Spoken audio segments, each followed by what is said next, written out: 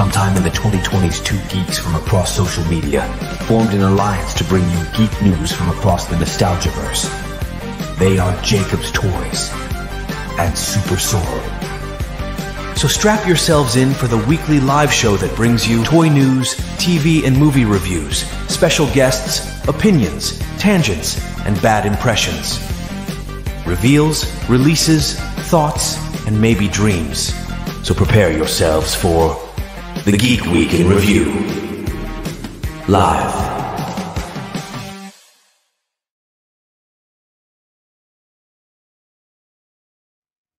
Hello, hello, hello! It's the Geek Week in Review live with me, Jacob's Toys, and of course, the wonderful one and only SuperSorrell.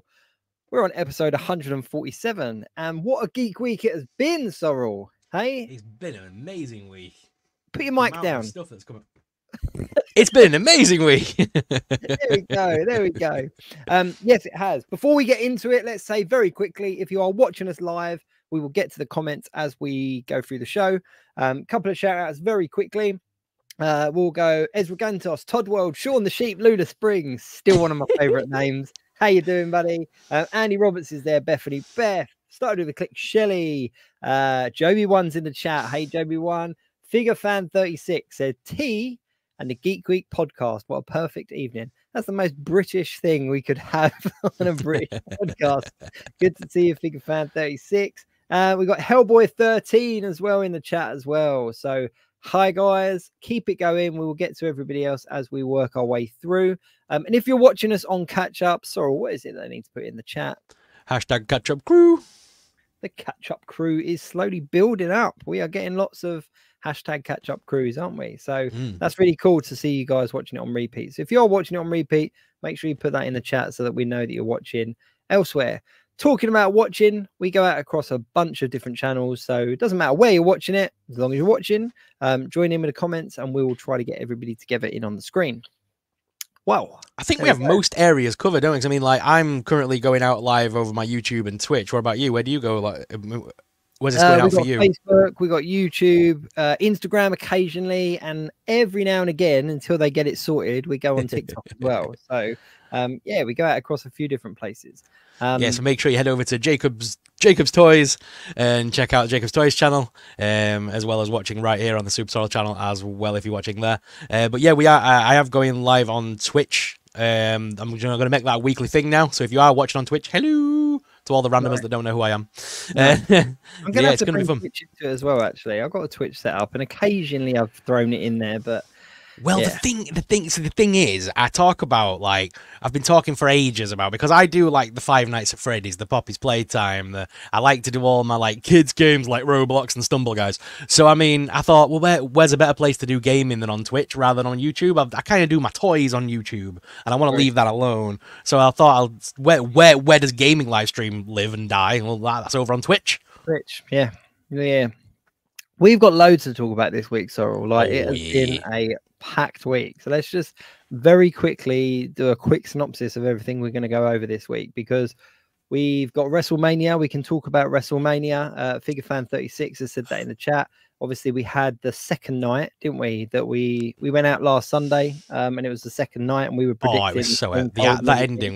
The ending was so epic. I can't wait to talk about that. Yeah. We'll talk about that. There's a couple of people saying X-Men 97. I don't know what you're talking about. X-Men 97 happened this week? I'm not quite sure. We've got that, of course. There was, of course, CinemaCon as well. Loads of news from that.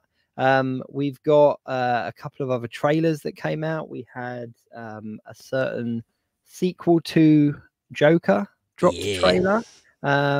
We had a couple of other movie news, a couple of other movie news bits to talk about as well. And of course, on Amazon Prime, we saw every single episode of Fallout drop. Well, you did. I'm on episode 2. I'm on episode 6. I couldn't stop watching. I just could not stop watching. I started watching it and I was like, I've got another hour. Let's go. I can do this while I'm watching it. But yeah, I just couldn't stop watching it. But we'll get to that. Where should we start? Should we talk about what we picked up this week? Yeah, I got some random pickups this week. What about you? I got quite a lot, surprisingly. I actually had quite a lot. Yeah, have you seen that Ken is now available at Smith's? If you need Ken for you can see a little tower of Street Fighters going on behind you. They are there. They are there. I do need a Ken. Is he available at Smith's? He's now available at Smith's. Yeah, I did my video this week, and I went to Smith's. And I did my, what's new for April, and Ken is there. $24.99. He's on the shelf waiting in most people's. Because I did like a stock check, and you can see it in stock at most places now. Oh, brilliant! Okay, they had some really cool stuff in stock. I mean, they had the Ken, but then I mean, they had these new Yumi Toys Deadpools as well, hero boxes as they're calling them. Nice. These are like deluxe kind of mystery mini kind of things. There's like Deadpool as a French maid, and Deadpool as Cupid, Deadpool with a kitty. There's so many different, and like one, I want the one riding a unicorn. But yeah, Deadpool is so hot right now. Let's be honest. It's like... they've also done Spider-Man, and it's a tower. So it's the Daily Bugle, and there's different Spider-Men hanging off. Like you basically build the tower as you go. And there's 6 to collect, and there's Japanese Spider-Man, there's Armored Spider-Man, Armored Spider-Man, the animated Spider-Man, the movie Spider-Man. There's all different multiverse versions of Peter Parker, and they all hang on the tower, basically, and it looks so epic. Wow, I'm going to have to... Are they by the same brand? Yep, it's Yumi Toys, and it's called the Hero Box. They've doing they've got Deadpool and Spider-Man so far in Hero Box, and then they've got Disney Stitch as well. He's out as now. They've got like a Elvis Stitch and stuff like that. Oh, nice. That's quite cool. I did actually go to Smith's at the weekend. I went yesterday, Saturday, but they didn't have a Ken in mine. But there was like this big Lego event going on, so I was like, whatever. Also, we got Emma O'Neill in the chat as well saying, hey, how are both of you? We're both very good. Thank you very much. So I went to Smith's, not for a pickup, but just for a little bit of a browse. I had a really random one this week. So I had 3 Marvel Legends, which is a bit random for me now. So I got X-Men 97 Goblin Queen, Madeline Pryor, and X-Men 97 Cyclops. He's just here. I can just grab it. Here he is. But bizarrely, the reason I picked this one up, and I've said it in the video where I did the review, was not to go with my X-Men setup. It was to go with my yellow and blue suits, because the yellow and blue in the costume is exactly the same as the yellow and blue in those 2-3 packs that we got. So I just wanted the Cyclops to go with them. I got Angel as well. Had to pick up Angel just to go with my X-Men. And then I spoke about it last week. Yeah. I got the whole team in this kind of slimed version. I just thought, you know what? If I don't grab them now, I'll regret it. Where'd you get them from? Amazon, mate. Where? How much were they? These were varied prices, but they were all under 15, I think. Oh, we know where SuperSorrell's going after the show. But they have gone up. They have gone up. Yeah. Oh, so no. I kind of had them in my basket for a while, and then when Amazon does this thing where it's just tells you it goes up and down. Yeah. So I was like, oh, I'll grab them. So yeah, so I got Ghostbusters, I got X-Men. What else did I get? I got something else random as well. Well, it'll come to me later on. But yeah, got some random stuff. Figure Fan 36 said that Cyclops is fire. He is. He's definitely a good Cyclops. He's very cartoony looking though. He is very cartoony looking, like in the face, but still. Just to wind Shelly up, because I'm not sure if Shelly's in the chat yet. I ain't seen a name pop up, but I know she's still waiting on her pre-order because she messaged me on Instagram. But I found her. With the Wizard of Oz pops are out. Yes. So far I've found, I did find Glinda the Good Witch, but I'm not really bothered for Glinda the Good Witch. But I keep finding just Cowardly Lion on his own. I really want to pick up like Tin Man, the Lion, and Scarecrow together. I kind of don't want to like buy one if I can't find the other two. So I'm probably going to get them off Funko Europe's website. But yeah, I managed to find the Dorothy and Wicked Witch of the West, so I'm happy about that. Nice. I must admit, one thing that is cool about Funko is that they do go back and deal with some like older properties, which is cool. I also had a Diamond Select delivery. So we haven't spoke about that since the last show. I did get a Diamond Select delivery. They sent me a Captain America. That's sweet. I didn't get one of those, funny enough. Like I got the 2 Turtles I did a video on, so I've got that diorama building up. I've just got that final piece of the Turtles to the Donatello to slot in. But I'll talk about that in a sec. Carry on with what you got. Jean-Claude Van Damme. I love that he comes with the 2 chairs as well. Yeah. So you can do the split. The splits. And now I've got one it's not going to be for everyone, but I think it's going to be for a lot of people that, like yourself, Jacob, like to build dioramas and like to have accessories. But I can't turn down a damn good blind box. You know what I'm like. Yeah. So, LOL dolls. Yes. So they've now created. Yeah, they've now created the LOL Boys, and it's the Arcade Heroes, and it comes in a fancy arcade little system. Yeah. So I'm going to see I'm going to do a full review on it. I'm going to see what it looks like out of this packaging, because I haven't opened it up yet, and it's still sealed at the minute. But basically, it's a proper arcade unit. It's got the buttons and everything. It's got like the actual control stick, and they're all real buttons and stuff. They're all like actual buttons. That's cool. So that's really cool. I mean, I love that it's got a proper gear stick that moves as well. It moves left and right. Oh wow. And apparently it comes with like a coin that you insert to open it up or something. I don't know, but anyway, it's got like sparkly on them. It's all sparkly. But I did see that on your channel. I saw your little kind of haul video, and I was going to message you, but I thought, you know what, you're probably going to show it off on the show, so I can just tell you face to face. But I think, like, personally, I want to see what it's like out of the box. If it's got a decent shell, even if it's a decent shell, it can be painted. You can edit it, yeah. So, and it's only 15 quid, which I don't think is that bad. Because I know some of those accessory sets that come with those arcade units sell out quite quick online, and they go for big money on the aftermarket. Oh yeah, and even a 3D printer, like a 3D print service, like even your kind of very well priced printers would charge more than 15 quid for something that size anyway. So. Yeah. And another thing that I got, the last thing, promise. But Monster High's complete rip-off of Poison Ivy I've ever seen. Wow. Venus. So she's apparently the daughter of Venus Flytrap, and her name is literally Venus McFly. And let's just hit all the different properties. Let's just rip everyone off while we're at it. I'm surprised they didn't say she's the daughter of Audrey 2 or something, because it looks like, you know what I mean? That would have been better. A random Venus flytrap's just a bit odd. But it's the fact that it's Poison Ivy in it. Come on. Yeah. There's no two ways about it. Those are all my random little pickups. While we're talking about Diamond Select, let's give them a little shout out. Diamond Select, we love you. Big fans of Diamond Select. We've worked closely with them for a couple of years now. The turtle diorama that I'm building up. So it's 4 pieces altogether. Leonardo, Donatello, Michelangelo, and Raphael. Donatello's not out yet. And during my review video of the other 3, or my unboxing video of the other 3, I did say that I was a little bit disappointed, because from the promo art, it looks like Donatello faces outwards. So you've essentially got the 4 turtles kind of facing out. In the 4 corners. Yeah. And they reached out to me and said, no, it's been designed. And they released they released packaging artwork of the figure now. So it's obviously coming out very soon. And they've either switched it from the original promo work, or they hadn't made it very clear, but it's not. You can have him so that he's either facing outwards, so that if you have him in a line, but you can also switch it around so he's facing inwards, if that makes sense.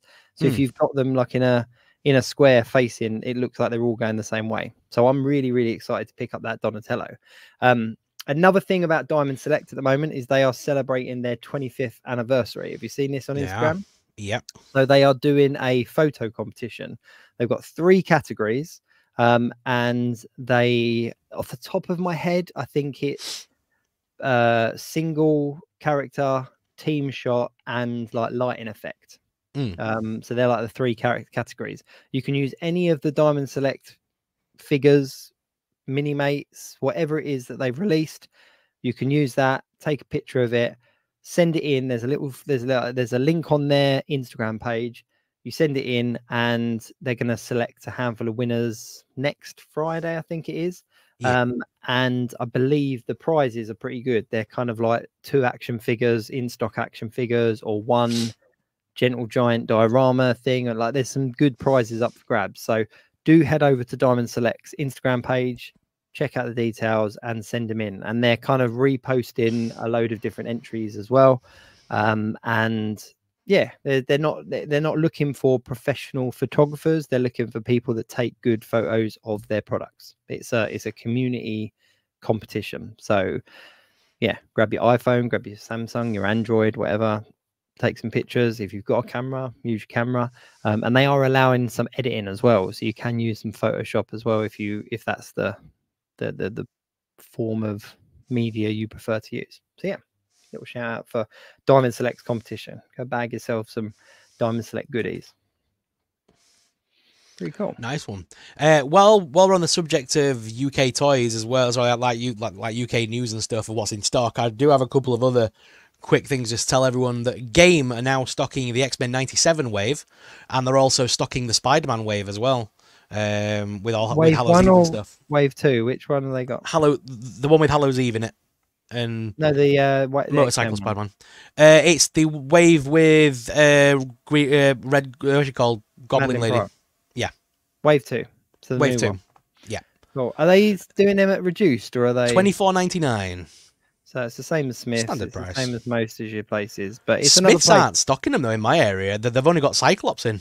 They've only got Cyclops in mine as well. That's weird. Literally the only. It is a bizarre move. Like but to be fair, in Smith's defense, and I don't know if this is legitimately why, but there's not many characters in that wave that are general kind of Joe Public. Yeah. Like, you know what I mean? Like Jean Grey, Cyclops, Magneto, and Nightcrawler, I suppose could potentially, persuade the general public, but Executioner and Goblin Queen, they're not necessarily ones that are going to appeal to people that aren't fans of the show. I get on with the manager at my local store.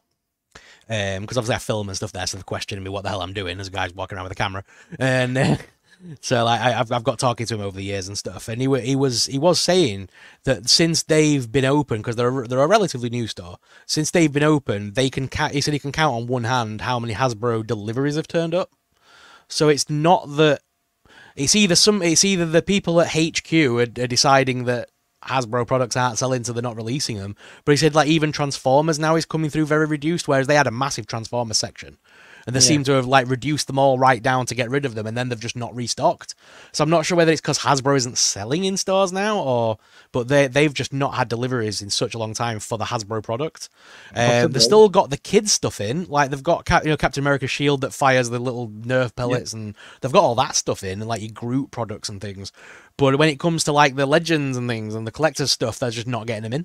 No, the Black Series collection at mine was really thin. Really, really thin. So they had like, again, same with the Cyclops thing. My store has a little Black Series section, but they don't stock any characters that a kid wouldn't want. So like they've got the new Darth Vader on the shelf, and they've got like the archive version of Luke Skywalker. So they're choosing like key characters almost, and not selling the rest of the waves. And I think that's because Hasbro distribution does now send them out as full cases, don't they? Once upon a time, they used to send them out as mixed. So like stores were forced to have the shelf peggers. Nowadays you can buy just a whole case of Vaders, a whole case of Lukes.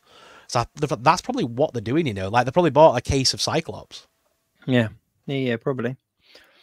I've just had a quick look, and I might have to go and get Ken. Is he in stock? Yeah, but very limited. Ooh.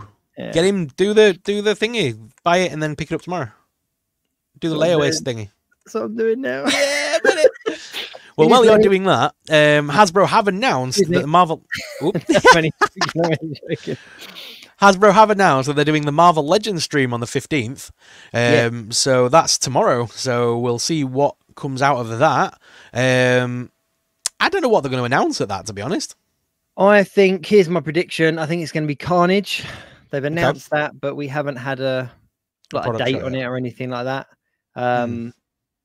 Yeah, I think that maybe I would like to say Deadpool, because obviously Deadpool's coming soon, but I think Dan tweeted something about not MCU stuff. Okay. I'm really surprised that, like once upon a time when Deadpool first came out and they didn't have the rights, they just released a load of comic book Deadpool, like a comic Deadpool wave, and it sold really well. Yeah. So I mean, I'm honestly surprised that because of they knew that they weren't going to be getting them out on time. I'm surprised that they didn't just make an animated wave of Deadpool stuff from the comics to release alongside the movie and then release the movie figures later. Surely that would have been a very tactical move, but obviously not. You would think so, wouldn't you? Because then they can say, "Oh yeah, there's no MCU stuff coming," and then we're all pleasantly surprised when it's all Deadpool stuff, but it's just comic book Deadpool. Yeah, I just I don't know. I don't know whether there's a bigger plan because it's not even Marvel Legends. Like there hasn't been much Deadpool merch. Like it's all like nothing's out yet. Is it? And that's a nice little segue, Jacob. Well done there. CinemaCon's been this weekend as well. Yep. Hang on. And sorry, is it going? Is your payment going through? And there's one less. And there's one less Ken in that Smiths now. There we go. Right. Okay. Where were we? So yeah, it was CinemaCon this weekend, and Kevin Feige took the stage and was talking about Deadpool. Yes. And they showed them a 9-minute feature from the movie. 9 minutes. So people are journalists have had a right viewing this weekend. This was a usual thing that happens in Las Vegas. It's a big event, and there's been a lot of stuff announced. But Kevin Feige said, obviously, they made a bit of a joke about the Dune popcorn bucket, saying that it were a bit rude and and basically saying that they've basically asked Deadpool to create his own popcorn bucket. But is this a genuine thing? Like, is there gonna be a popcorn bucket with it? Oh, have you not seen it yet? No. Let me grab a picture. His mouth, I saw that. Is that what it is? Yeah. See, so basically, there's a couple. Joke. No, there's a couple of things they've kind of released. Let me see if I can find the photos. Yeah, they're aiming to outdo the Dune's popcorn bucket with basically it's a Deadpool popcorn bucket and a Wolverine popcorn bucket. Right, and you can put the popcorn in the top and eat it out as normal, but there's a little screw hole on the front where their mouth would be. So there's like a Henry Hoover little nozzle that you can remove. And the popcorn kind of spills out of it. I'm trying to find the photos. I'm trying to find the photos where I can't get them. But there's one here, but it's got a random dude's face on it. But yeah, they've announced a couple of things. You can get there's a Deadpool drinking cup. We probably won't get that in England. There's a Wolverine topper for a drink thing, and then there's the regular red metal bucket. That is awful. That really is awful. But yeah, they're releasing. Oh, here we go. I've got it. I've got a picture. Hang on. Here we go. I'm just trying to find this. Was the mock-up that was designed by Deadpool, supposedly.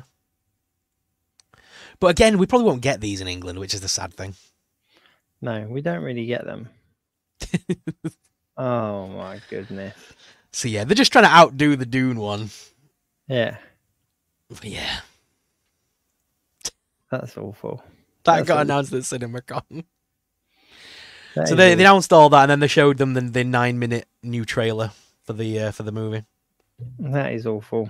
That's the only information I've seen about the trailer about Deadpool is that there was a breakdown of a don't use your phone thing. Did you see that? No. Where Ryan Reynolds is talking to he talks about something along the lines of how did they put it? They've just announced that Secret Wars is going to feature, and then Wolverine pushes him out of the way and he's effing and blinding and saying put your effing phone away and all this kind of stuff. And then Deadpool comes back in and goes, oh, nice fourth wall break.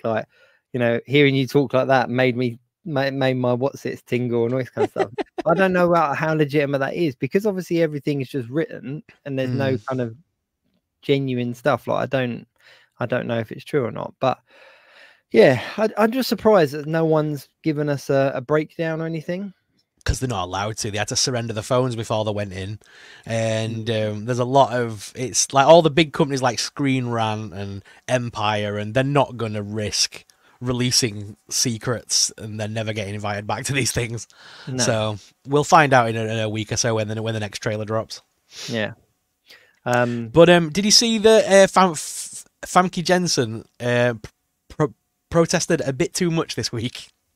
No.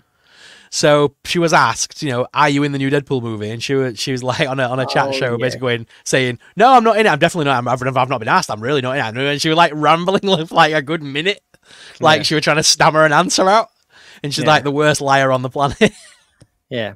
So that's either she's definitely in it. She's either well annoyed and just got to the end of her tether, or she's not an Andrew Garfield cover up. Like, do you know what I mean? I think it's guaranteed that her and James Marsden are going to have at least a walk-on role. Come on, it's Cyclops and Jean Grey and it's Deadpool. They're gonna be in it. Yeah, it's got to be. I doubt they would bring back Sophie Turner. Is she called Sophie Turner? I doubt they would bring her back, would they? She's the new one. That's what I mean. I doubt they would bring them back because that isn't iconic enough. She's a well-known actress, but that wouldn't be funny. Whereas having James Marsden walk past or something would be. Along with her, with her in arms. And he's quite a funny guy. Like, he's quite comedic anyway. Yeah. So I can imagine he would do that. That's that's I just want a trailer. I really want a trailer now. Like, I'm just at that stage where I'm like, just give us a trailer.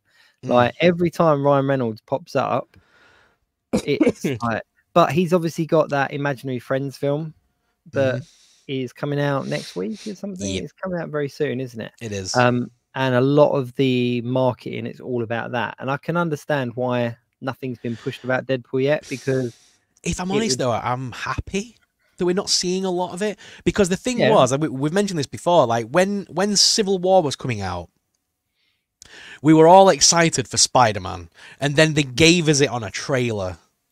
Yeah. And I always said I wished I waited until I was in the cinema with my popcorn, big screen, to see that first. Hey guys, and Spider-Man just popping his head up. Yeah. That should have been a big screen moment. It should have been the big pop of the cinema. But we got it on a trailer.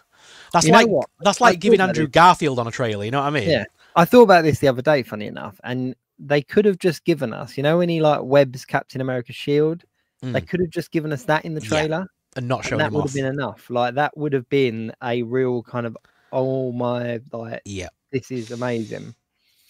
But yeah. And again, they could do a similar thing with Deadpool. All they would need to do is just have like Cyclops' eye beam, the red hit him or something, and he'd go, "Oh, he's here," and that's all they would need, and everyone would know what that meant.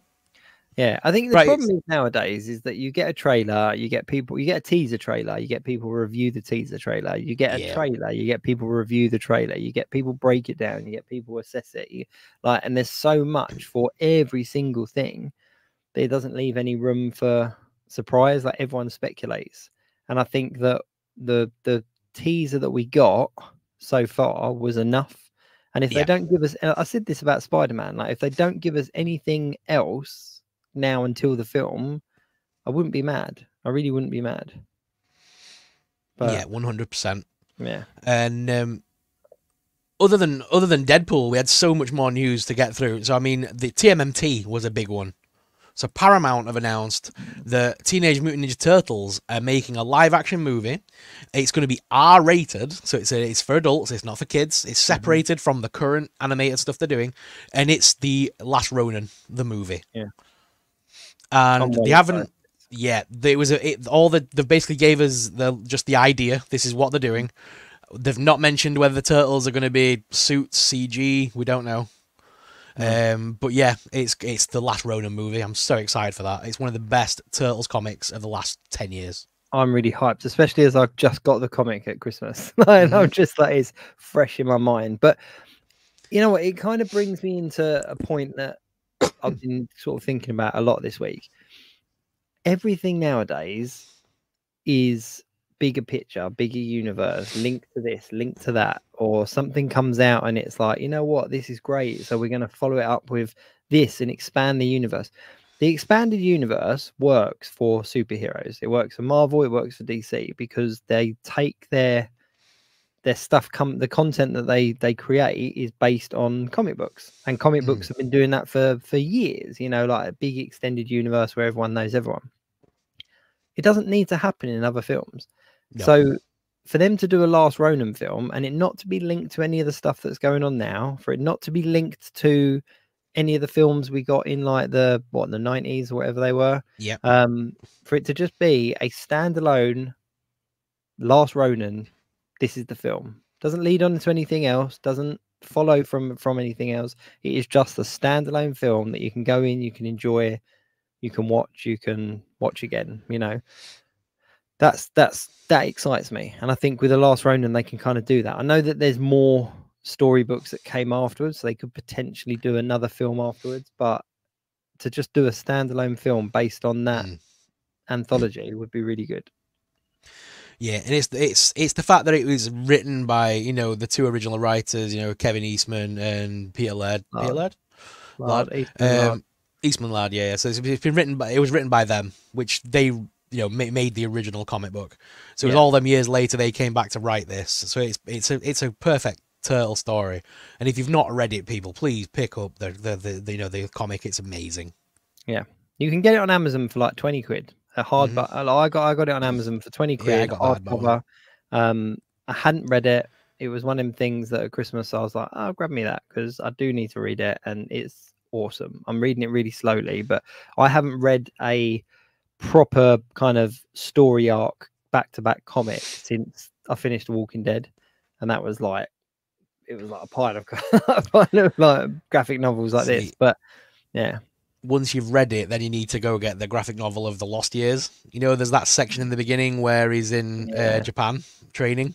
There's that whole comic book about that adapts that a bit further.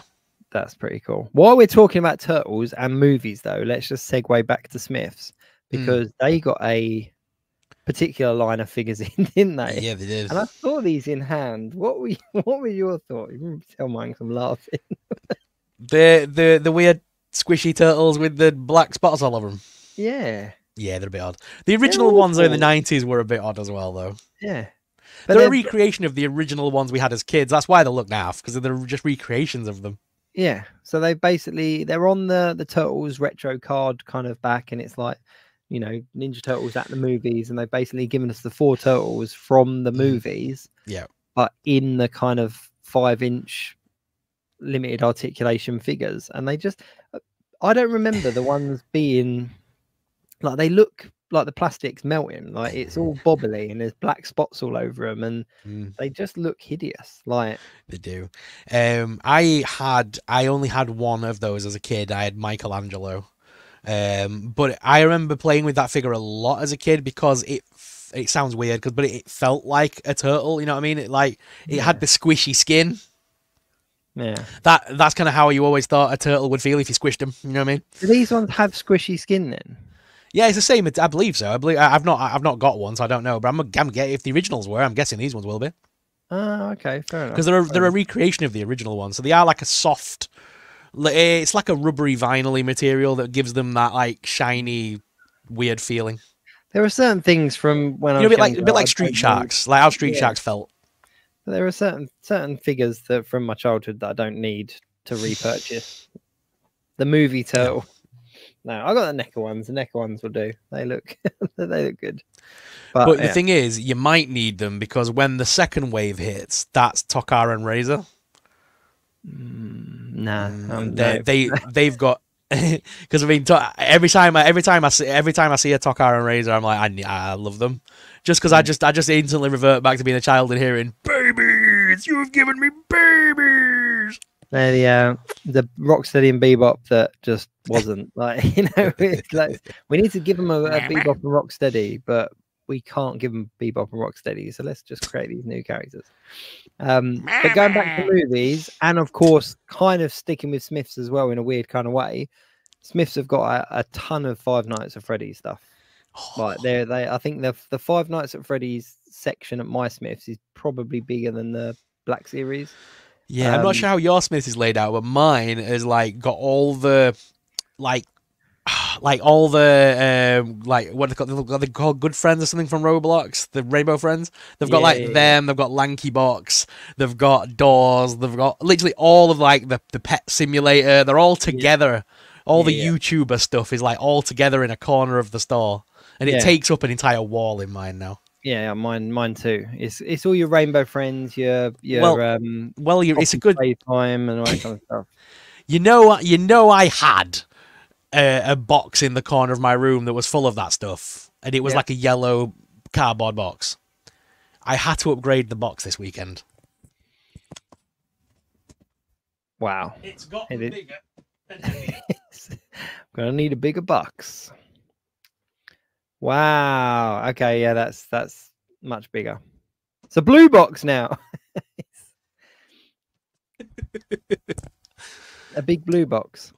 It's a big stacker box now. It started off as a cardboard box this big, and then I've just had to get bigger and bigger boxes because I've got that much stuff. I'm gonna upset you a little bit here, but yeah, you know those big black trunks that you get with like the yellow clips that are kind of like the garage stuff. Yeah, so I've got 2 of those in my room full of stuff that needs to be opened. And nice. I was just like, well, I'm preparing for a move anyway, so I'm kind of boxing stuff up. And I was like, yeah, I've got a couple of them for work. So I had a couple that weren't being used, and I was like, yeah, I'm gonna put my unboxed figures in there, and it's ready to move. But I'm now kind of cracking into them and working my way through it. But talking about Five Nights at Freddy's. There was a little Five Nights at Freddy's drop, wasn't there, at CinemaCon? Yeah, I was going to say as well, FigureFan36 is just asking in the comments, is the FNAF series worth collecting? I've collected a mixture of the merch, from the mystery minis to the tiny figures to the big figures to the plushies to... I've kind of done a bit of everything on my channel. I've been collecting Five Nights since it first launched in Toys R Us all them years ago. Yeah. And as cool as the Funko action figures are, they're really hit and miss as to when they get them in stock. So the best thing to collect, I think personally, because they're all available right now at Smith's, every single one of them, and it's the Snaps collection. Because with the Snaps, you also get the play sets, and they're all to scale with the figures. So you can have like the original Five Nights at Freddy's, crew in the in the pizzeria room. Or you can even build the big Pizzaplex from the Security Breach games and have all the Security Breach characters. So it's a complete world building rather than just figure collecting, and they're really reasonably priced. Like the play sets are only between 15 and 20 quid, and the figures are all reduced to 7 or 8 quid now. Yeah, they are good figures. They're I like the Snaps. It's very kind of 80s 90s to have figures that swap out parts. Yeah, I like the fact they're all interchangeable, and I've done loads of videos on them. That's a very cool concept. But yes, they announced that there is a Five Nights at Freddy 2 coming. Yes, Blumhouse tweeted out Five Nights at 2 confirmed. It will be happening. No other real big news yet on it, but just Five Nights 2 is confirmed for a movie.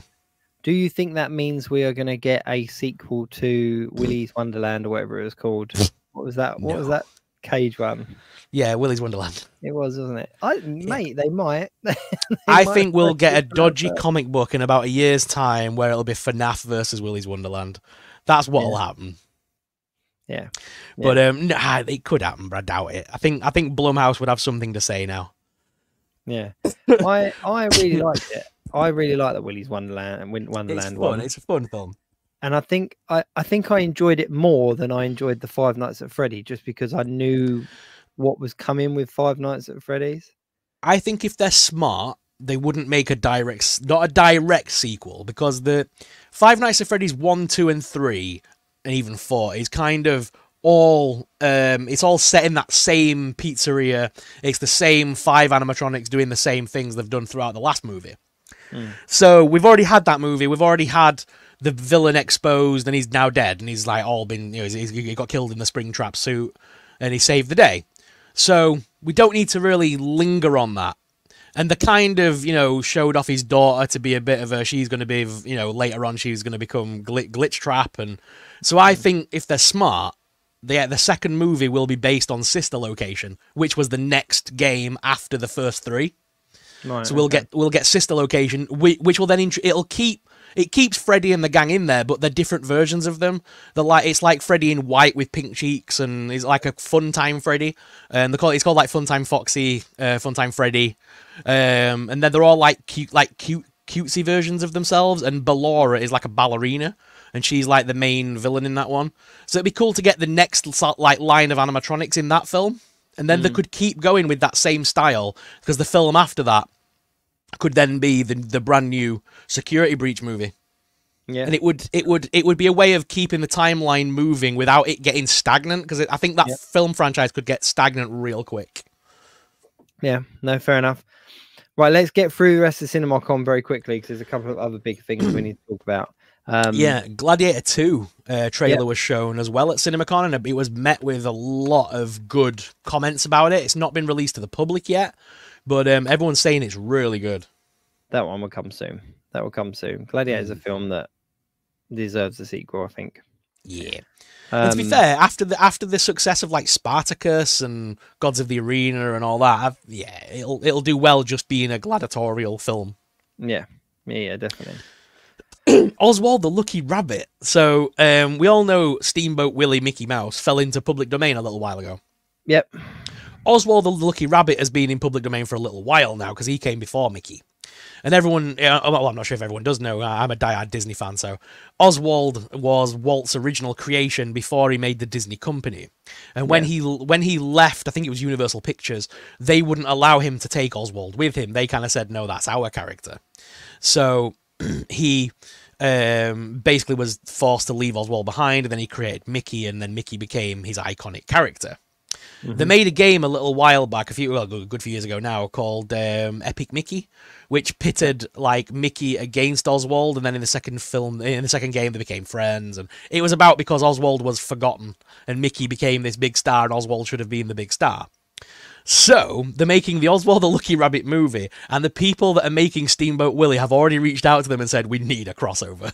So after Oswald, there's going to be an Oswald versus Mickey, Oswald versus Steamboat Willie, the two black and white characters in the real world going at it.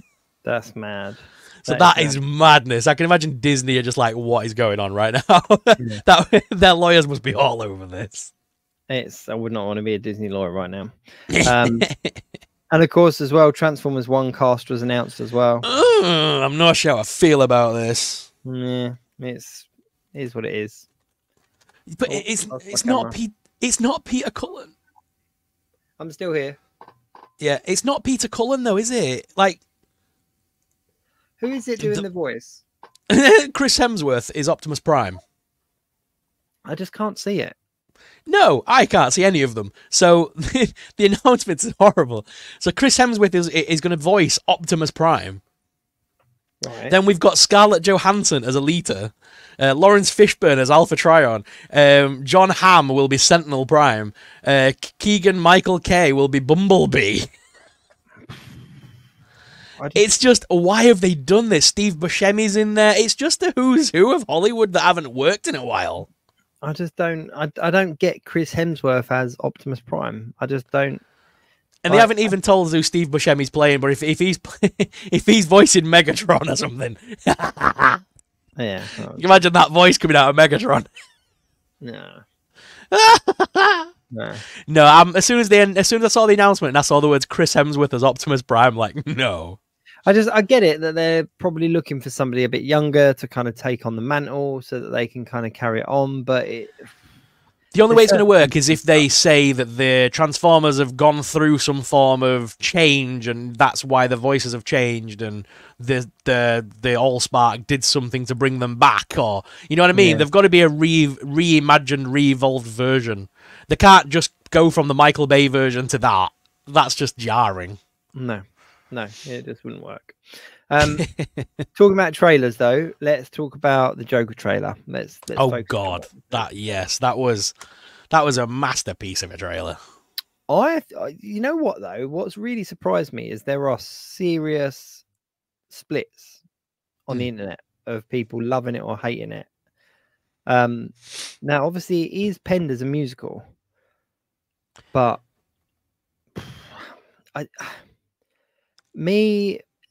I'm holding I'm not like, people are criticizing it, they're slamming it, but until I see it, I'm not passing judgment, because I think it will really work. Yeah, from the trailer, I don't think it's a musical in the respect of a Cats or Joseph or whatever. It's not going to be one of those kind of musicals. I think what they mean is the music is in the movie and that takes a big part of the movie. But I think it's like just audio tracks that they're dancing and singing to. No, They've it's not going to be musical as in like but they are singing. They the two lead characters are singing a handful of like known songs and stuff. Like it's, but I think it's all going to be made up to like the whole thing is like a psychosis in his head. So why would he not sing like it? I think it's going to be incredible. I think it's going to be from that trailer. There was some absolutely beautiful shots in that trailer. Like even just the one of him just laughing manically like in the rain just got me. One of them dancing on the rooftop was brilliant. Like it's just, I just think it looks incredible. Yeah, I can't wait. One thing they didn't see, I'm not, cause like they do that thing with trailers, don't they, to kind of make you keep guessing, and they don't want to give you the story or like all complete and whatever. So I'm wondering whether, because like Harley Quinn's obviously a psychiatrist and she looks after Joker, but they kind of made her almost look like she was in prison herself. Yeah. So I'm wondering how that's like. Is she actually in prison? Is she an inmate? Because she's not wearing the garb that the rest of them are wearing. She's not wearing the jumpsuits or anything. No, she's in her own clothes most of the time. So I think she is still one of the like psychiatrists of the ward or something. Yeah, I agree. I think that she's going to be. She's going to. I think the whole thing. I think what we said last week or the week before is probably a good shot at the synopsis, and I think that it's very much we're going to see both of their kind of daydreams. They're gonna obviously see each other in their story. Their paths are going to cross, and we're going to see two different versions of their kind of daydream about the other person, and then that's going to come full circle, and something's going to happen at the end for them to actually become a pair. That's my guess. And I think that's where the musical element could come from it, because they will be essentially romanticizing a love story in their head, but from their individual perspectives. That's how I think it's going to work. And I love a musical, so I don't even care. And no, I love a good musical. I love a good musical as well. I'm a geek for musicals. But yeah, they showed like the scene where there's the where she's dancing down the stairs with him from like similar to the first film. Yeah, and they also showed her in her actual Harley look as well, didn't they? Did you catch that? Where she's got the black lines down her face, and she's wearing the red, and she's got a corset underneath, which is the black and white checkered. Yeah, so that is one of Harley's many comic book looks. Yeah, but obviously this is a more grounded movie, so we're not going to get her in a clown, like a full on Harley Quinn clown would jumpsuit. I don't think. I think we'd get more one of the modern looks of Harley rather than anything else. I think so. Before we going on to other stuff, you've got Rebel Moon as well. The second part of Rebel Moon comes out on Friday. Yeah. Guess where I was meant to go on Tuesday? Where? To the premiere. Oh, nice. And I can't go. Oh. I'm so annoyed. Yeah, I was supposed to be going to the premiere on Tuesday, which included like an immersive like VR experience, and I believe there was VIP guests, but I had heard that Zack Snyder's going to be there. That there's like after the film they provide transport and take us to like a food and drinks and entertainment like after party with all this kind of like immersive stuff and everything. It's an absolutely incredible night, and I can't go. You need to go. What do you mean you can't go? Make it work. I'll tell you what, and it's just reminding me because of musicals, because my wife and my two eldest are involved in a musical at the moment, and their opening night is on Tuesday. Oh, so they're there. My in-laws are there. Obviously, I've got the other kids and that, and I just couldn't make it work. And I was like, you know what? Some things just aren't meant to be. And I was like, I'm so gutted. But it does come out on Friday. So obviously, by the time we talk next week, we'll also be able to talk about Rebel Moon Part 2. One thing that did catch my eye this week, mate, I'm going to be honest, Blumhouse are going to recreate the Blair Witch. They've got the rights to make the Blair Witch. I heard this. I heard this. This was one of the later announcements. So like we had CinemaCon, and then randomly Blumhouse blurted this out all over social media.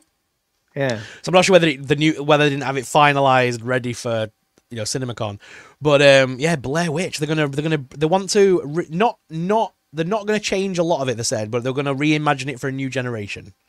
So they're going to modernize it, basically. You know what? This could work. This really could work. We need, since kind of found footage became a thing, which was originally with Blair Witch, wasn't it? Blair Witch kind of started that ball rolling, and then since then we've had like absolutely hundreds and thousands of found footage things, and apart from a couple like your Paranormal Activities that kind of hit big at the box office and stuff like that, most of them kind of stay mid-range, don't they? And I think that the generations now have kind of become a bit desensitized to the found footage aspect of theatre, whereas obviously for us, where mobile phones in your pockets, I mean, Blair Witch was before that, it was camcorders and stuff, wasn't it? But yeah, it was very kind of real, and it was spooky and it was scary. Whereas then with phones coming out and all that kind of stuff, it made all of that stuff a lot more desensitized. And I think if anyone could reimagine it for a new generation and make it scary, it's Blumhouse. I think they've got the capacity to do it. Yeah. Well, Blumhouse obviously took a lot of inspiration from Blair Witch when they made Paranormal Activity.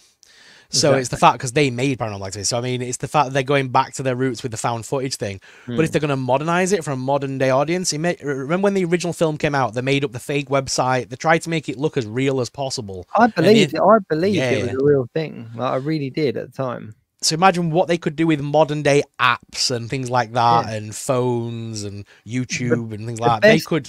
The best bit of marketing for that original film, they did all the fake websites and stuff, which obviously I stumbled across, but they actually did like a documentary as well, like a documentary on there was a particular story in Blair Witch they made a documentary about, and I watched it like fully engaged, believing this thing was real. But when I first saw that it was being modernized, and I thought very much, if they do it very much along the kind of live streaming and all that kind of stuff aspect, it could be really good. That's what I'm thinking. It'll be a bunch of viral vloggers in the forest with phones, and imagine that they're filming it as if there's got to be a scene where someone's got a phone up like that, and they're looking at the screen, and the Blair, like something appears on the screen and makes you jump, because that would be the ultimate jump scare. Yeah, for a modern day audience that is glued to their phones, something like that would be the ultimate jump scare, wouldn't it? It has to be cleverly written. Like the bones of the story are there, and yeah, I really liked the re-release. I really liked the second version, like when they redid it, because it was kind of fresh. But I didn't like Blair Witch 2. That was a little bit too out there for me. But yeah, I don't know. I just think that there's a lot of capacity for it to be good if they do it correctly. Yeah, 100%. Yeah. And as well, Abigail, the reviews have started coming out for Abigail. Yes. This is the Dracula's Daughter recreation that's coming out. Again, it's by the people that made Ready or Not. You know, the bride being hunted by the rest of the family. It's by the same people that made that. And obviously a lot of people are drawing similar things, because obviously the first film that company ever made was Ready or Not, which is about the bride being hunted by the groom's family after the wedding. This time around, it's the monster chasing the people in the house. So it's the same sort of film, just kind of reversed, and both were set in like a big mansion and things like that. So it's a very similar movie. So a lot of people are drawing similarities to that, but a lot of people have, all the reviews I've seen is like, I mean, Rotten Tomatoes has got it at like 80-odd%, fresh rating, and a lot of people are saying it's a good fun movie, full of blood and gore. So I'm looking forward to it. I'm going to go see it this Friday. I'm really excited for it. Yeah, me too. Yeah, it's going to be a good film. It's going to be a good film. But, I do want to go and see it. Yeah, it's going to be good, that one. I'm excited for it. Let's talk X-Men or Fallout. Which one do you want to talk about? X-Men. Okay. All right. So, spoilers for anyone that hasn't seen it, but yeah, we're going to talk X-Men 97 episode 5. A lot of people have seen it. If you haven't seen it, cover your ears. But yeah, it hit me sideways. I did not expect that level of emotion in an episode of X-Men. Yep. I was watching it and I got a message from Mick, who's one of our viewers, basically saying, have you guys watched it yet, in the group chat that I'm in with him? And everyone's like, nope. I'm like, dude, I'll message him. Because Mick is a big Gambit fanboy, a bit like me. And that ending, oh my god.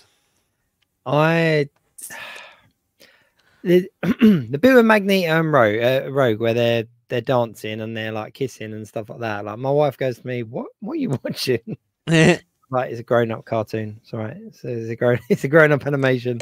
But yeah, Gambit was the star of the show for me. Like, he stole the show.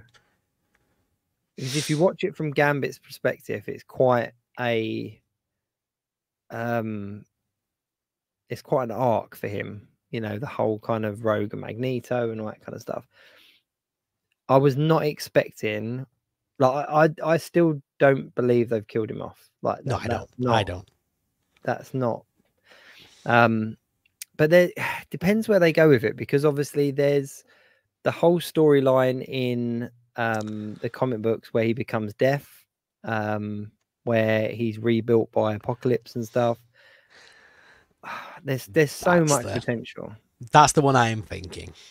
Yeah, I'm thinking Apocalypse, and he's going to get rebuilt, because they're going to turn him into evil Gambit for a while, and then the love of Rogue is going to turn him back.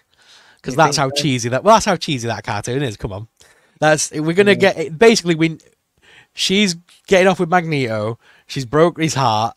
He's died, and now she's realized, oh my god, I love him.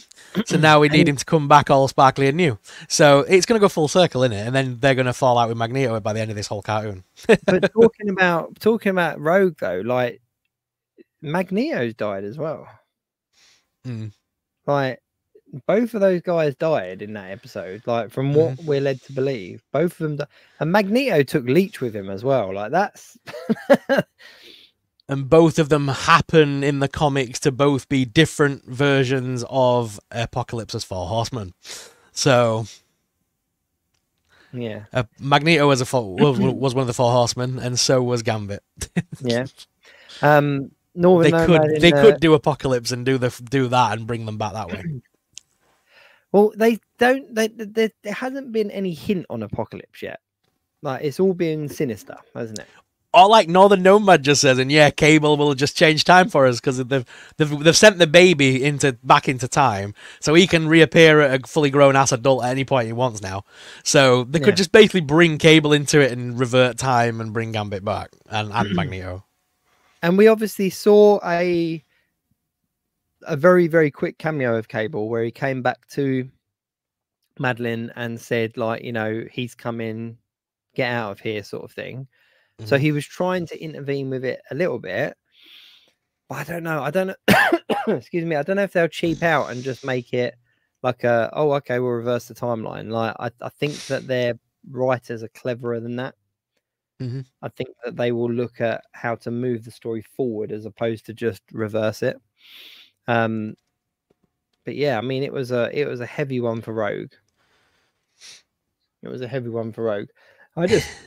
That ending with Gambit though, that was like, that was the gut wrencher, wasn't it? Like, but the way that he, like, as soon as the tentacle that was like in him like started powering up, I was like, dude. But I didn't even think about him dying because I'm watching X-Men 97. Like, why people don't die? Morph died in episode 1. That was it. Like, they don't kill anyone else after that. But yeah, have you noticed that as well? The severe lack of Wolverine. Like, Wolverine is not featured heavily in this series at all. Because Carl Dodd's old and can't do the voice anymore. You know what though? Aside from that, it really shows you how messed up the movies have been.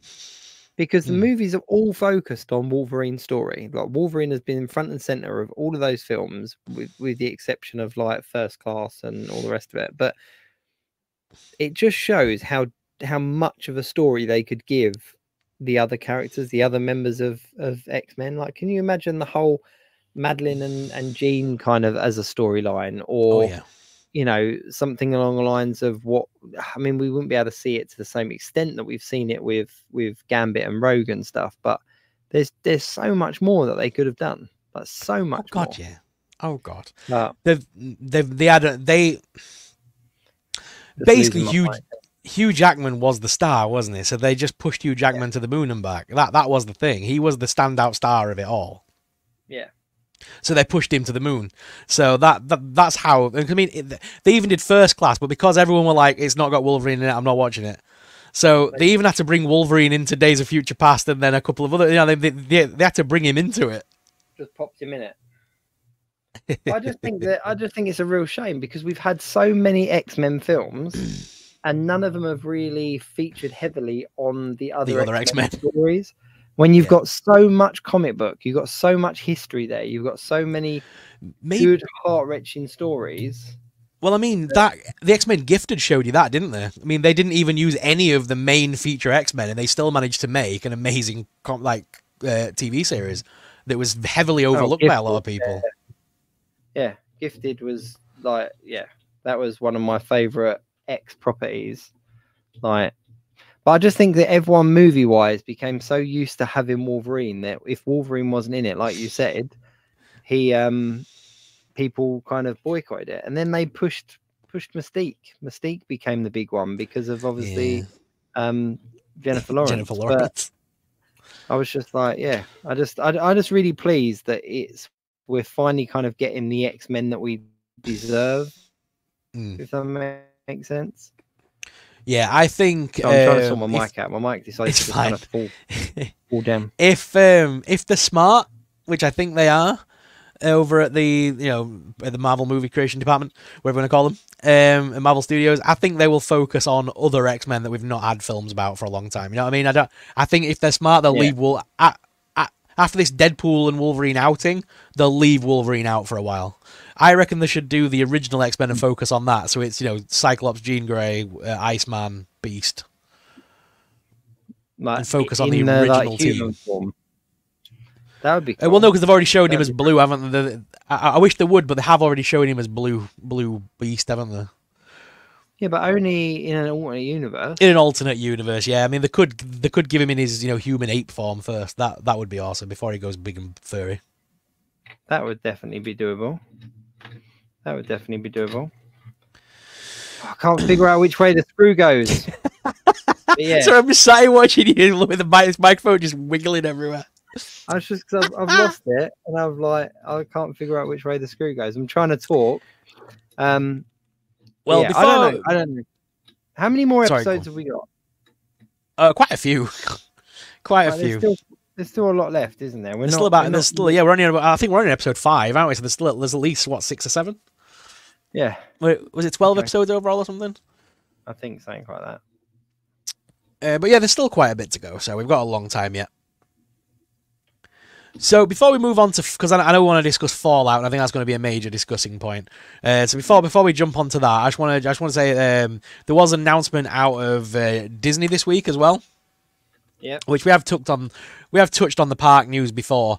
So this is a little bit closer to home this time round. Disneyland Paris have had their sort of big announcement, because I know they're making their big Frozen expansion, and they're looking to expand the parks further. Well, they've announced that there's going to be another land built on that lake. They haven't announced what it is yet, but it's going to be a fully immersive experience, so that they're hinting towards the Galaxy's Edge sort of thing. So I definitely think a Star Wars land is coming there, probably. But I'm wondering, I reckon, I just don't reckon it'll be another. I don't reckon it'll be the same as what Florida and California have got. I think they'll be smarter, and I think they'll give us something based on the Mandalorian or something more modern. Yeah, that makes sense. Rather than go for the old school stuff. But they also changed the name of the park. What, of Disneyland Paris? No, so you've got Disneyland Paris, which is made up of the two parks, isn't it? You've got Disneyland Park, Yeah. And then you've got the studios. Yep. They've renamed the studios. It's now going to be called the Disney Adventure World. Ooh. And obviously they've built the big expansion, which you've already seen with the Marvel stuff, and they're starting to build out that way. They've got a big lake that's been man-made, and basically they're going for that kind of Epcot feel, you know, the big circle and all the stuff built around it. So they're going for that. And there's going to be a new hotel built and all sorts being added to the village, and they're really expanding on Paris. But they did confirm that, like, Arendelle was being built, didn't they? Oh yeah, Arendelle's built. Arendelle's done nearly. That'll be opening up later this summer, I believe. All right. Okay. Cool. I just make sure I didn't kind of imagine that. No. They've already like one of the many things that they've kind of announced, which I think this is amazing. So you know they've got the Toy Story area. Yeah. So during the months of October, obviously Halloween in America, they do some big changes to the parks, don't they? Yep. Paris wants to get in on the action, and so they will actually re-theme the Toy Story Playland area into the Toy Story Terror the adventure thing. You know, the short film? Yeah. They're going to basically re-theme the land to be like that short horror movie, basically. That's cool. That's very cool. So there's a lot. They announced a load of little things, but yeah, the big announcement was the renaming of the park and the fact that they're building a new land, and they're not telling us what that land is going to be. And everyone on the internet's been trying to speculate on what it could be. Well, they've got Marvel there, they've got Disney there. Star Wars is the obvious. Star Wars is heavily featured already in the Disneyland park. That's where they've already got the Star Wars setup with Hyperspace Mountain and the Star Tours. Yep. I personally, because it's Paris, I think they're going to do Beauty and the Beast. I think they're going to build Gaston's Tavern. Because it's Paris, it would make sense. Build Gaston's Tavern, just like they've got in Florida, and then build the new Beauty and the Beast ride that they've just built in Hong Kong, which has got the big animatronic that actually transforms from beast to human. Oh. You know the scene at the end of the film where he basically lifts up into the air, turns around, and turns like human again? They've got an animatronic that can do that with smoke and mirrors and stuff, which is amazing technology. And I reckon they're going to build that ride. They'll build the Be Our Guest restaurant, and they'll build the Gaston's Tavern and make it an immersive land to look like Belle's Village with the castle and everything. The amount of people that are going to do videos of... Beauty and the Beast. Beauty and the Beast is one of the biggest Disney movies of all time that everyone loves. And Disneyland Paris, why would they not do it? There's going to be so many videos of people skipping down the road to, oh, there she goes, her name is Doody. It's just going to be, TikTok is going to be flooded with people doing like Beauty and the Beast segues.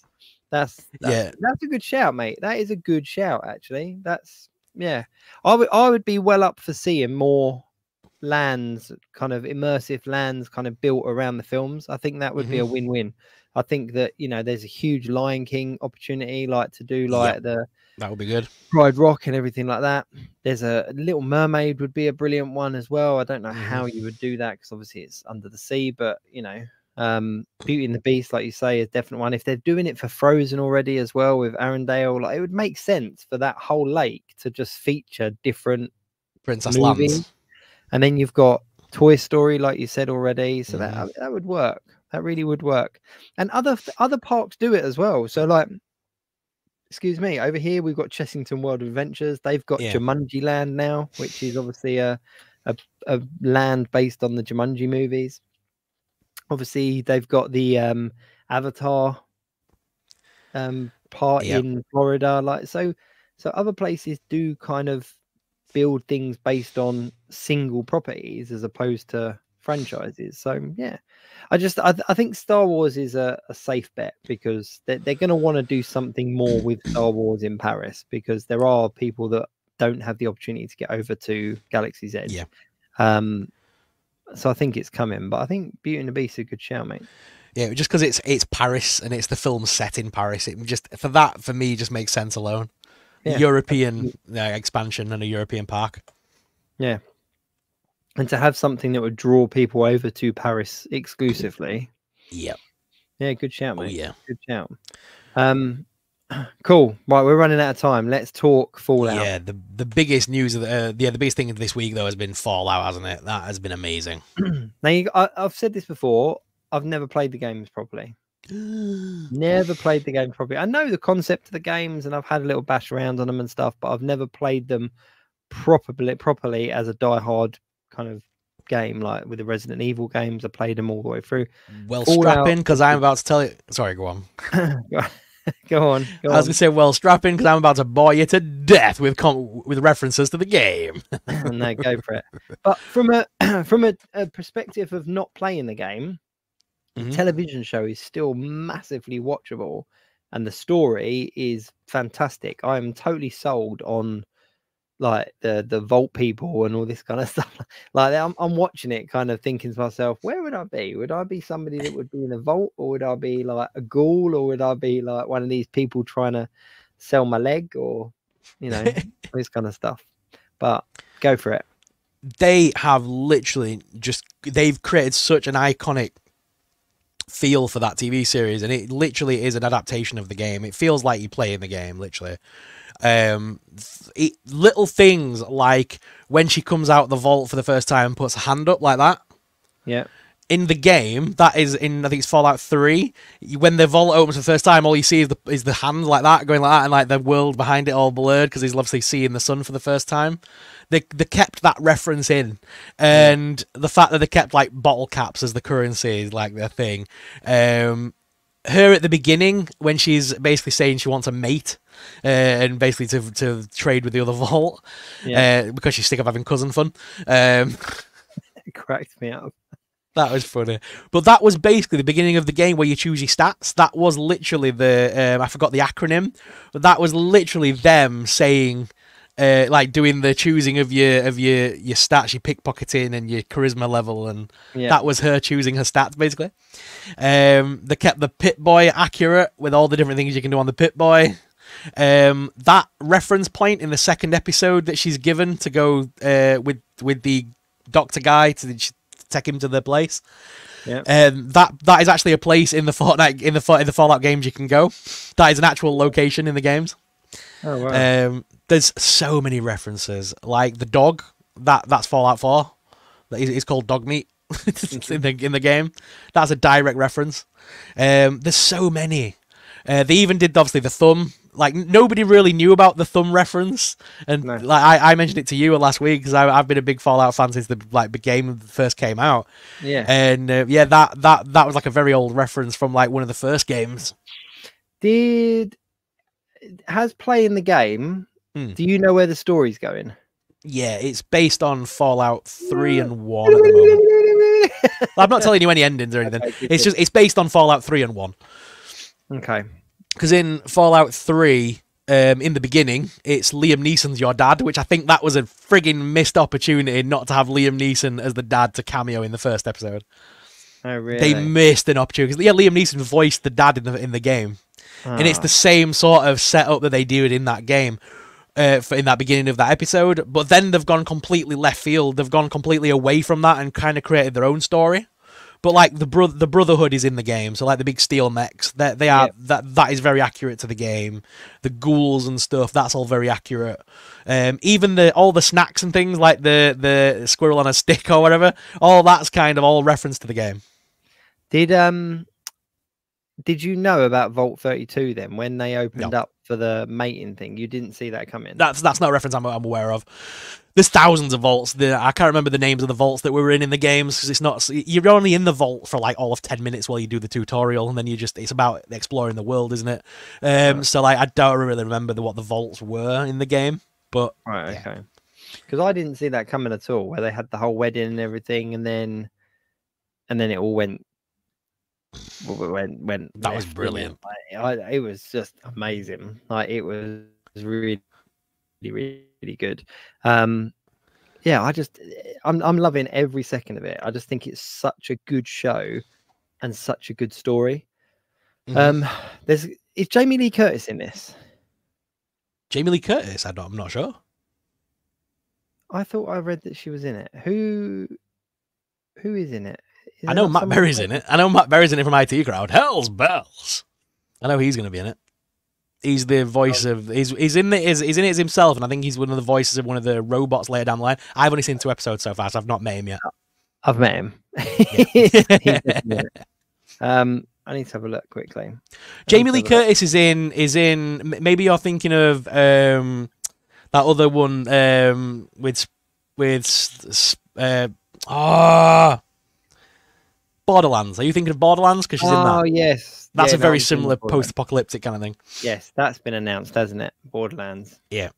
No, she's in that. Yeah. No, this is very different. Correct me. That's Borderlands. I remember seeing her name linked to something post-apocalyptic, and I wondered if she was like, because in my head I was like, I'm sure Jamie Lee Curtis, and I thought she was going to be her mum, because obviously her mum's like died. Like we don't know if she is like we're being led to believe she's okay. I talk to myself, but we're being led to believe that she's dead.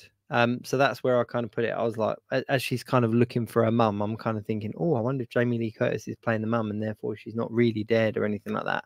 But yes, there's a couple of people correcting me now. Shelley said Borderlands looks good.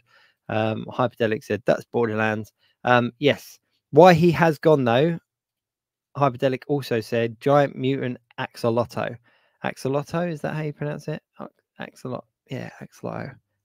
Yes, I absolutely loved that scene, that particular thing. And I can't remember what episode that is. I think it might be episode 3. So I don't think SuperSorrell's seen it yet, but that was very cool. I don't want to give any spoilers away, but there's something very gross about its mouth that still kind of freaks me out a little bit now. But yeah, I'm really enjoying it. There is one thing that I don't quite get though, and I don't know whether SuperSorrell will be able to help me out with this when he gets back, or anybody in the chat could potentially help me out with. But the Cooper character, who's like the ghoul, and obviously here he is, he's back. So Cooper's character, he's the ghoul, and he's the cowboy from the films, isn't he? He is. He was there when he was an actor, and he was there when that first bomb went off, wasn't he? He was with his daughter and stuff like that. He also filmed the Vault Tech. He also filmed all the Vault Tech commercials and stuff. Because he made the thumbs up famous. That's the whole point of the. So we saw all that later on, but I'm sure that there was a thing saying 200 years later. Yeah. So how has he lasted that long? He's a ghoul. When we found him, he was buried underground. He's a mutant. He's been kept alive. So when we found him, he was underground being fed drips of all sorts. That's why he said in that scene in the second film where he says, that's a tiny bit of tiny bit of medicine in a big pot of drugs. Right, okay, fair enough. So that was what I was just, and I didn't know whether that was because I didn't know the games or not, but I was kind of like, how is he still going? Yeah. There's ghouls and mutants and all sorts in Borderlands. The radiation's paid its toll on the world. Big ass cockroaches and Fallout, not Borderlands. Don't confuse me more. Sorry, Fallout. Well, we do see the cockroaches because obviously you see them in that episode. There is an episode later on that is called The Ghouls. It's a very good episode. Normally, that's what I'm saying. But I kind of found out more about them and stuff like that. But I still didn't get the answer as to why 200 odd years later he was still kind of alive and kicking. But his character, is he a bad guy or is he like? Everyone in that world is morally corrupt in some way or another. Because he's a cool character. He's a cool ass guy. Yeah. He's a bounty hunter. Well, cool. Yeah, he was very. Yeah, there's something very cool about him. I don't like him as an actor and as a cowboy, but as a ghoul, I was like, man, this dude is like fire. He's cool. Yeah, the actor that plays him, it was ruined for me with Sons of Anarchy, I'm afraid. Do you remember his appearance in Sons of Anarchy? He is, yeah. Who is his character? The transvestite that works in the porn company. Oh yes, of course he is. We saw him in full. Hang on, let me see. What's his name? Walton something. Walton Goggins. He was also in Big Bang Theory. Yeah, he was in loads. He's been in loads of things. He's a very well-known face. I wouldn't know his name off by heart, but I mean, I know his face. He's also in Invincible as well. Oh, is he? Yeah. So is the girl, isn't she? The main girl, she's in Invincible as well, isn't she? The main girl, she voices someone in Invincible, I'm sure. Yes, I believe she does, actually. She's also in Yellow Jacket and a couple of other like big things. So, I mean, like, she's like up and coming as well. Ella Purnell. Shelley, Ken ordered for delivery. Is she in? I'm glad I could help people. She's not in. She's not in Invincible. She was in Kick-Ass 2. Ah, okay. She was in Maleficent. Yeah. Maleficent. She was in one of my favourite films of previous years, and that's that Miss Penegree's Home for Peculiar Children. Did you ever see that? That was good, yeah. She's in that as well. She's in Yellow Jacket. Yeah. Yeah, she's done quite a lot. But yeah, no, Walter Goggins is in Sons of Anarchy as the transvestite, isn't he? What's the name? Is. He's so good in that as well. So good in that. Well, you want to know the actor's name? No, his name's Walter Goggins. Oh yeah. I'm just trying to think what his character's called in Sons of Anarchy. Oh, I can't remember now off the top of my head. Venus Van Dam. My name is Venus Van Dam. Like, he was so good. So good. Yeah. Oh, I love Sons of Anarchy. It's one of my... Yeah, because what's he called? Oh, skinhead guy. Like, went with him. Tig. No, it weren't Tig. You'd think it would be Tig, but it wasn't Tig. Oh, Juice. Juice. It was Juice. It was Juice the kind of set up with him. But Tig is like obsessed with her. Like, oh yeah, Tig's obsessed with her, obviously. He just thinks that she's the most beautiful person in the world, and it's just I love Sons of Anarchy. Sons of Anarchy just is everything the kind of Grand Theft Auto game should be. Do you know what I mean? Like all those kind of side characters and side stories and all that. Like, oh, I just love it. Absolutely love it. How there's not been like a Grand Theft Auto-esque Sons of Anarchy game made yet, I don't know. But yeah, I'm loving him in Fallout. Fallout is hands down one of the best series of the year. Like, for that and X-Men 97 to be running at the same time is mind blowing. So in that scene in the second film where the ghoul sort of like it sort of shows him going whoop, and like they kind of slow down time a tiny bit for him to do it, and he like spins around and shoots everyone. That's taken directly from the game. So in the game, there's like you use your Pit Boy basically, and you can choose like I want to shoot him in the head, I want to shoot him in the head. There's like a bullet time photography kind of thing, and you just you click go if you've got enough stamina, and then it'll just show your character going boom, boom, boom, boom, and like blowing everyone away. So that's directly from the game. That's cool. That is cool. Yeah, because of the popularity of this TV series, I'll be really surprised if Coca-Cola do not team up with them and actually release a Nuka-Cola. I'll be so surprised if one of the companies doesn't jump on that.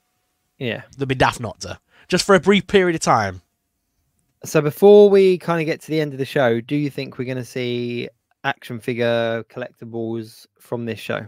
McFarlane have got the toy rights, and they've already announced the Movie Maniac series. But I think I think it'll be McFarlane. I'll probably release some 7-inch action figures very soon. I really hope that we get like a Hot Toys or one of the third-party companies do like a 1/6 scale Ghoul. Yeah, or maybe awesome. Super 7. Super 7 might jump on. Not Super 7.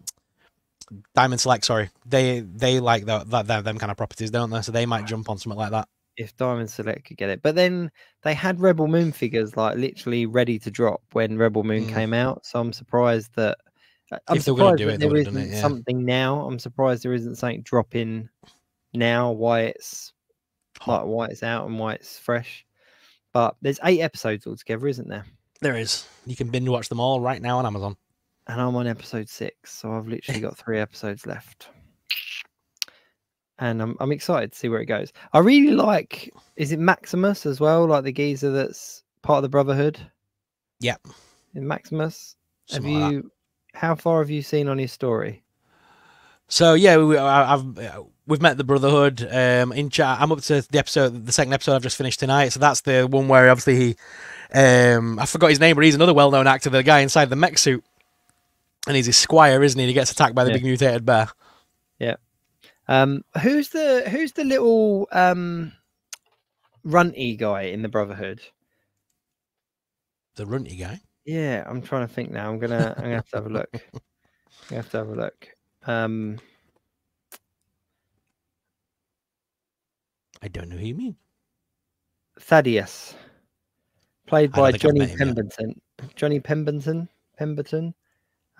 He is from Superstore, Ant-Man, Yeah, 21 Jump Street. 21 Jump Street, Yeah. Community. I've got no idea though. I don't think I've met him yet. I don't think have I? I don't remember him anyway. Yeah, you would have seen him. You would have seen him in that first Brotherhood scene. He's kind of one of the ones beating up on. Right, okay. He's just one of them ones that I saw him and I was like, wow, I really recognize this guy, but I don't know where from. And even now, looking at IMDb, like I can't think where I've seen him from. But yeah, I quite like his character. But yeah, it's good. It's a good show, and I'm excited to see where it goes. I think it's going to end on a cliffhanger, though. They're gonna pen it up for another season, aren't they? So I already know. There's I already know where they're going to go with season 2. What, you legitimately know, or this is a prediction? Well, the character's in it. the character's already there. So they'd be daft not to. I think they've already put in the idea there. Is it a brother going out? No. So it's one of the suit guys. He becomes the owner of New Vegas. So Fallout New Vegas. So that I reckon they'll change the setting, because right now it's based in like Philadelphia, California kind of areas. Whereas I think they'll change it up for the second series and move them out to like Vegas to like pay homage to that game and stuff. New Vegas game. Yeah. It was Michael Rappaport that I couldn't think of the name of. Rappaport.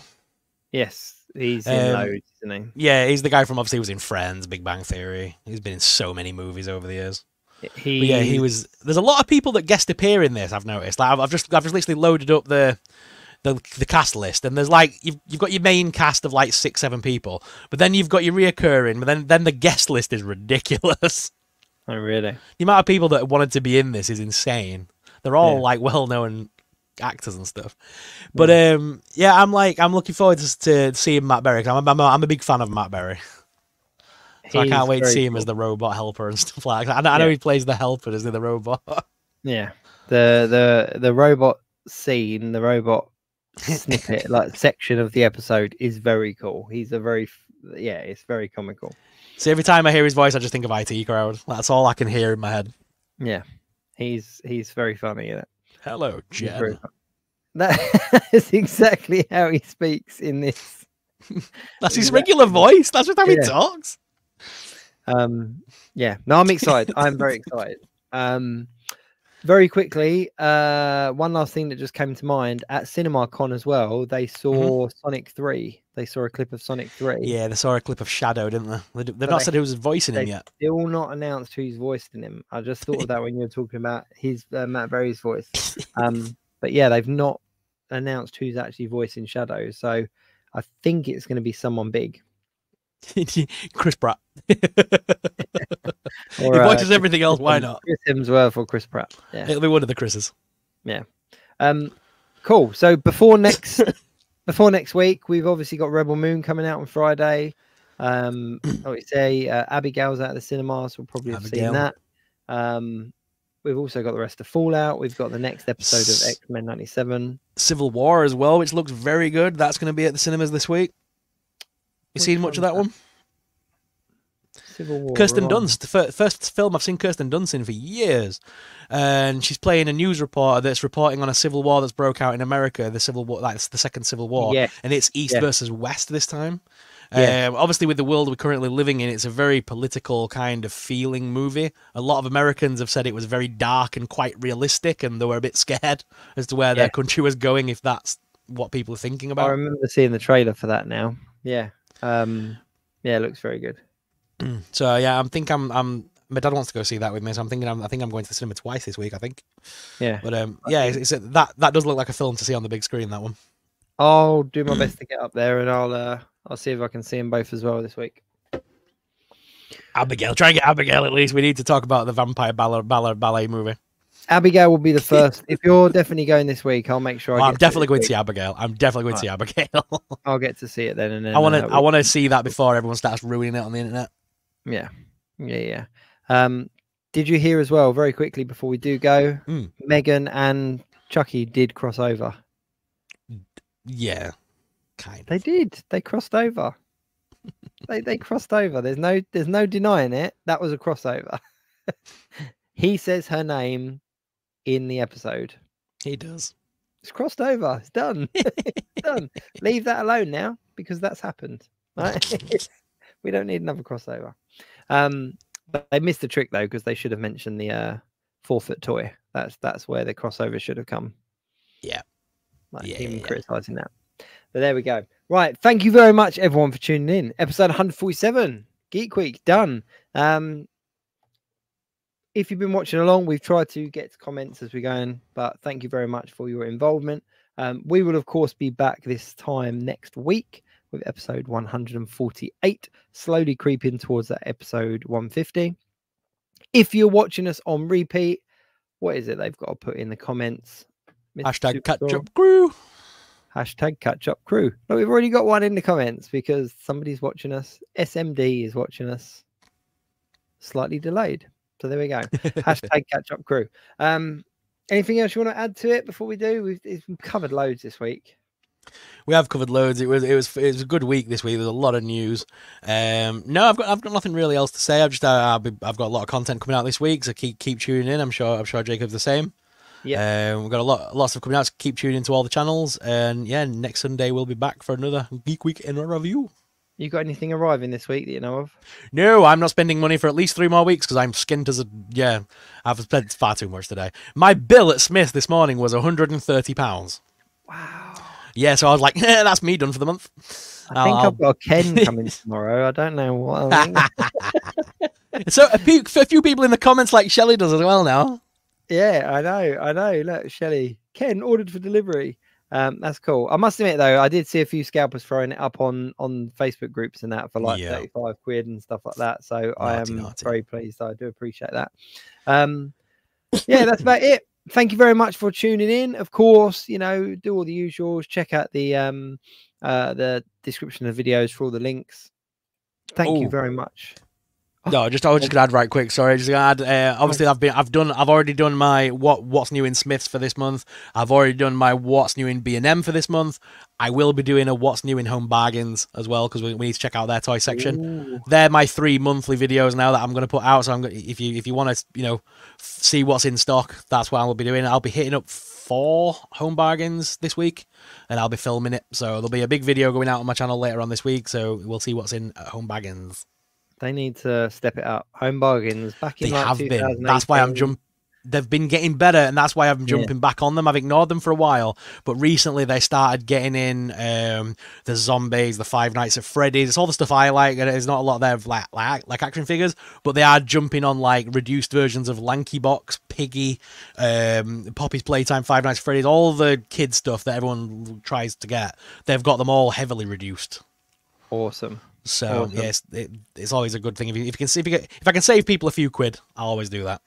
I'll have to see. I'll have to go and have a look. But there we go. That's it. Thank you very much for watching. Of course, check out the description. Give us likes, shares, all that kind of stuff. We will be back next week with episode 147. Till next week. Keep it geek. Thanks for watching. Please like, share, and of course subscribe. Tune in next week for another live show. Until then, keep it geek. Stay up to date at www.geekweekinreview.co.uk.